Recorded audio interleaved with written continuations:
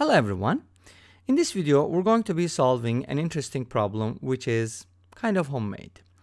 So we have square root of 2 minus 1 to the 6th power equals a minus b times the square root of 2. In this case a and b are integers and we're going to evaluate a squared minus 2 times b squared. Great, so I'm going to be presenting two methods. Let's start with the first one. Our first method, unfortunately, is a little bit painful, so our mantra is no pain, no gain. So we're going to be expanding this expression. So this is good practice, especially if you're learning about the binomial theorem. Remember, a minus b to the 6th power can be written as a to the 6th power minus 6a to the 5th power b plus 15a to the 4th power b squared, and then minus 20a cubed b cubed. I'll probably need a little bit more room here, so let me go ahead and move this over here. So kind of like write it this way. And so this is going to equal a minus b to the 6th power. All right. And minus 20 a cubed b cubed, and then we're going to have 15, so it's just going to repeat itself, kind of symmetrical, in a format, minus, and we're going to have the 6 again, a b to the 5th power. Notice that the powers of a and b are kind of switched around, plus b to the 6th power. And if you apply that to square root of 2 minus 1 to the 6th power, we're going to get the following. Square root of 2 minus 1 to the 6th power is going to equal square root of 2 to the 6th power minus 6 times the square root of 2 to the 5th power plus 15 times square root of 2 to the 4th. Notice that powers of 1 I don't write because they're all ones, so we don't have to worry about it.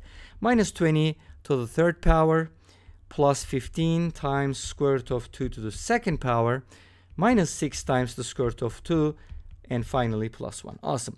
So I've kind of did the work for you, so you don't have to worry about the details. This is going to turn into something like this. 8 minus 24 root 2 plus 60 minus 40 root 2 plus 30 minus 6 root 2 plus 1. Now how I got those values, for example, if you're raising square root of 2 to the 6th power, you can just square it and then cube it, you'll get the 8, so on and so forth. And notice that this is important. When you raise square root of 2 to an odd power, it's going to contain a square root of 2. So it's still going to be irrational. And that's an important concept. Great.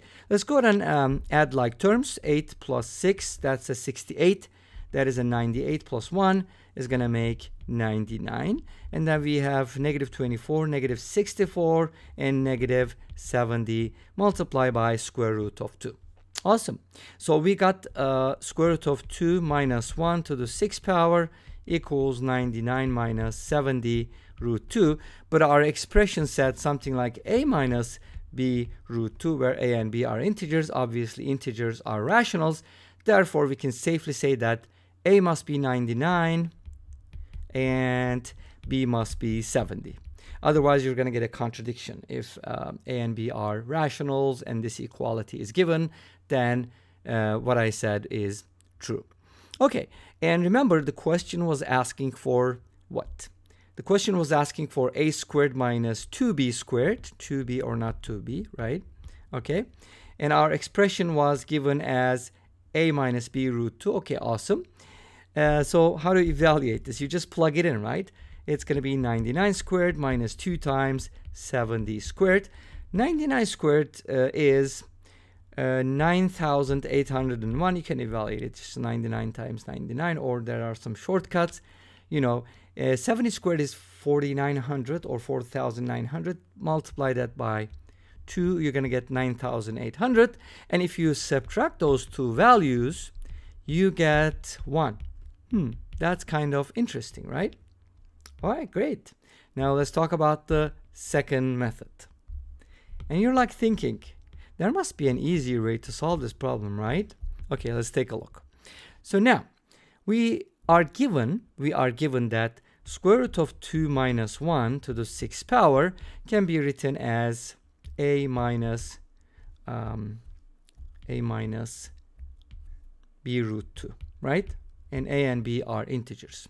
Now, by using the binomial theorem, we can easily show that square root of 2 plus 1 to the 6th power is going to contain the odd powers of square root of 2, but they will come with a positive sign. The ones that come with a negative sign from the first one is going to be coming with a positive sign. Therefore, the coefficient of square root of 2 in the general case is going to be positive. Therefore, this is true.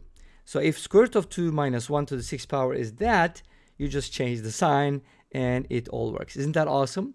It's really cool, right? A lot of Olympiad problems actually depend on this fact. But anyways, that's why I said kind of homemade. Okay, great. Anyways, so now here's what we're going to do. We're trying to solve for a squared minus 2b squared, right? 2b or not 2b squared. So here's what we're going to do. We're going to multiply these together.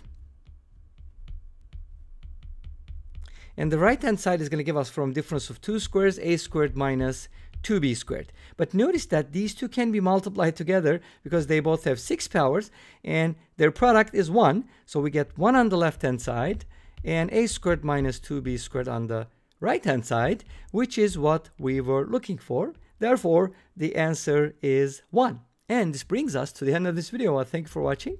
I hope you enjoyed it. Please let me know. Don't forget to comment, like, and subscribe. I'll see you tomorrow with another video. Until then, be safe, take care, and bye-bye.